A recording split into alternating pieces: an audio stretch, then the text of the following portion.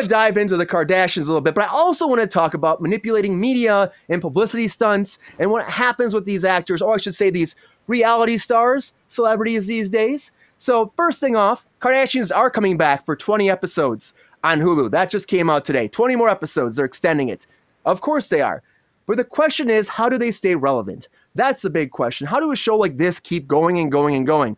Well, let's look at some publicity stunts. Now, are these stunts or are they actual things that are happening and then the media's abusing them or putting them in the light the bad way? You be the judge of that. The first one, Kim Kardashian, they're calling her vile for abandoning her daughter, Northwest, who's 9, in a video outside the NYCD hotel, which was during the Met Gala in New York City, outside the Met Gala. They said that they left her alone and she's a horrible mother, and they took pictures and she's by herself upset, and they said, oh, she's so upset with the paparazzi. That happened. On top of that, there's this another thing where she was restraining North in a car after a basketball game. That's something. The Pete Davidson thing. Apparently, she broke off with him after he proposed to her.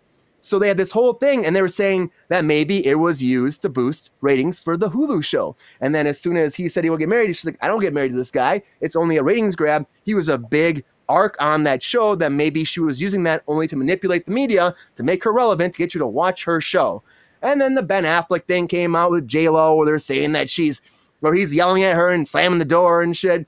So there's all these incidents that have been going down, and it's like, are these moments in time that the paparazzi are catching and abusing these celebrities and chasing after them? Or could they be, let's put that out there today, could they be planned incidents to help get more awareness for their brand? Chris, I'm going to go to you first on this one. What do you think about this situation? Do you think that these are normal situations that are being caught, these people are upset? Or do you think someone like Kim Kardashian is planning the whole thing? I actually have a fun fact here, and I'll share it with you guys. So Kim Kardashian and J-Lo and Ben Affleck all have a guy named Shiraz, and he's like a media genius, a media king. And basically what his job is he comes up with these amazing stories to kind of get in the news, cause a little bit drama, disturb Hollywood. And you're relevant if you're in the news, right? The Kardashians are brilliant with branding, right? They have so many different brands. She's a billionaire, right? I think she's the first female billionaire, or the fastest female billionaire. So yeah. I think she's definitely not the first. Not the first, but huge though. The fastest under a certain age. Yeah, no, I agree. I think it's here's the thing. Do you think Kim Kardashian, you see how celebrities roll to different events, right? They roll up in a Suburban. They have 8 people in their posse that are behind them. They have their makeup stylist, their hairstylist, their shoe stylist, their wardrobe stylist. They're not alone. So do you really think that Northwest was just left there all by herself with no one watching her? It seems like maybe a publicity stunt, right? Because I was reading the article, and it said that one fan happened to notice, took a picture and said, oh, I think she's neglecting North, right? So it's just something to be in the news, in my opinion. And it's a guy, Shiraz. He basically creates these stunts to get people famous and to get them in the news. It's pretty interesting.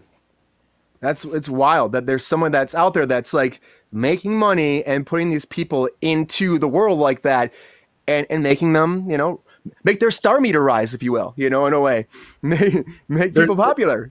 Exactly. So there's people on Instagram, right, or YouTube or Twitter that have millions of followers. You just don't know about them. You know about them if they're in the news, like Kim Kardashian's constantly in the news.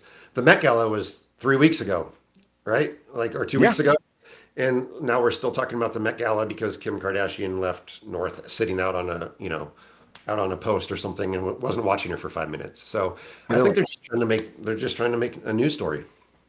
Well, it's interesting too, Chris, with the fact that even the Pete Davidson thing, the way that lines up, I'm like, oh, as soon as they were saying that he was proposing to her, she broke it off, but they were using it on the Kardashians so much. I don't know. I read several articles that said he broke up with her.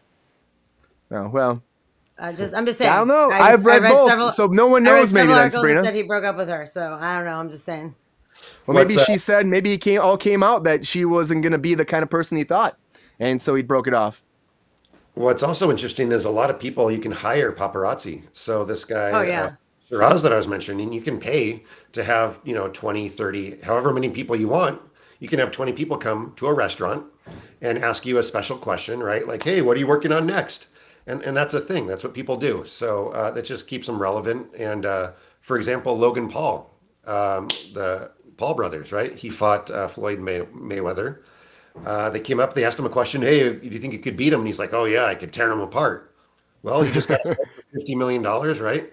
And they each made $50 million, and that was it. So damn.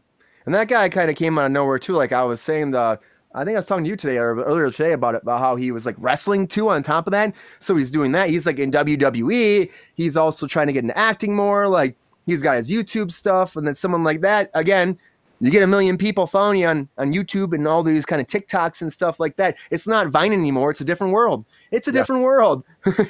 Yeah. Sabrina, what do you think about that? Oh, yeah, get in there, Chris. Get in there. Sabrina, yeah, Chris, get in there. On the other hand, Northwest is, what, 9 years old, 8 years old or something? Yeah, 9 years old.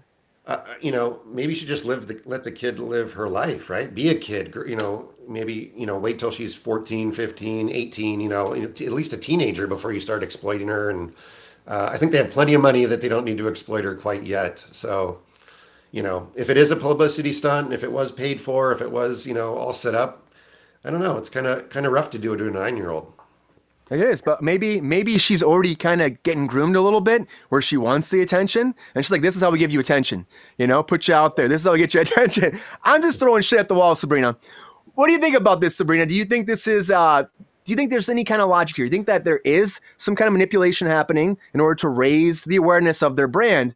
Or do you think this is really like devastating moments in their life where they're being taken advantage of and they're getting pictures taken and they want to stop? No, I mean, she has her own paparazzi, Kim Kardashian, that she has follow her around all the time. And she owns all of her photographers, all of her photos that are taken by her personal paparazzi person. So like, no, I don't feel bad for anybody who like pays cameras to follow them around all the time, which is basically what their show is. And I think that Chris is 100% right that this stuff does happen all the time, and no publicity is bad publicity. But way before Shiraz, the wine / photographer, was around, they had the lesbian-looking Kardashian mother. What's her name? Kris Jenner. Yep, Kris Jenner. They had Kris Jenner. They had Kris Jenner. Well, I say that because it's funny that he had a sex change, Bruce Jenner. So it's like she always seemed like the man in that relationship, and now he's a woman. So I guess I should have said manly. But she basically, has been orchestrating these girls' lives their whole life. Who you sleep with, who you marry, who you get engaged with, the bigger the drama, the better. She realized that when Kourtney was pregnant, that they could use that because the ratings were kind of slumping, and that they could use that. And you have to wait and find out who the father is, watch the show, and then you'll find out. And that caused a spike in ratings. And all this crazy crap that they do, I feel like a very good portion of it is specifically so that they can keep the money coming in. So it's kind of like selling your soul to the devil, if you ask me. And it's unfortunate because these children have to get wrapped up in, like, look at the 2 Jenner children. Like, they grew up in that stuff. They were totally normal girls. Now they're all Botoxed out, have 19 babies. Like, it's like ridiculous. Like, you just rolled right into this like dumpster fire of a family, and now you're a part. Now they all have money. Fine, great, good for you. But they're all like raging lunatics. Like, none of these people are stable. You know what I mean? And like, how could you, like you said, 9-year-old kid, Kanye, if he was a little bit more lucid, I'm sure he would take her to court and get those children. But I don't think anybody would ever award anything to him, not even a pet gecko. But these kids are fucked, in my opinion. I think it's ridiculous. And I feel bad for the kids. That I felt bad for those 2 Jenners, and now they're Kardashians now. Like they have fully evolved. I can't every time I see any of them, it makes me ill. Like I feel bad for them, but they also make me angry, and it like kind of shifted everyone's priorities. Like it made like society even messed up. Like it's where like it started, people like becoming obsessive over these types of things, and like the whole voyeurism, looking into people's lives with the reality television shit. Like that's where it came from. You know what I mean? Like before that, reality TV was like Cops. You know what I mean? Like no, it's a totally different ball game. But everyone's like obsessed with you died. They dyed their hair blonde. That being skinny is in now. They're pregnant. Being fat is in now. Look how their hair looks today. Like they literally set trends. Like it's insane. And the amount of plastic surgery, by the way, that all of these people had is very, very bad for people's bodies image. You know what I mean? Like that's all they do. Like just go and have plastic surgery every 10 minutes. I recently did a deep dive of before and afters of these people. Like I don't know why. I don't know what happened. I think it's because Chloe looks so different. I saw her and I was like, that's not the same person. And so then I did like a side-by-side of everyone, and it is absolutely alarming. You know what? Bruce Jenner is not the person who looks like he had the most plastic surgery. That's all I have to say. Okay? It's a lot. So I'm not surprised at all. Those people will do anything for money, literally anything. I mean, she basically prostituted herself for money when she leaked that sex tape with her and Ray J. That's how they became famous in the first place. Or she became famous. You know what I mean? But like, it's pretty wild that they have someone like this that's making money just doing this, putting this out there, creating these scenes, finding out where they can get the most buzz all the time. Yep. Yeah, it's true. The sex tape was leaked, you know? Yeah. So leaked. It was leaked. Yeah. It was leaked by you because you want to be famous. It was leaked by her mom. I'm pretty sure her mom did it. You know what I mean? Yeah. But like that was her jumping off point to be like, everyone's talking about my daughter right now. She's so hot right now. Oh my God, my poor daughter. She was getting banged on television. Like, that's cool with you. Let's get a reality show going. That's where her brain went.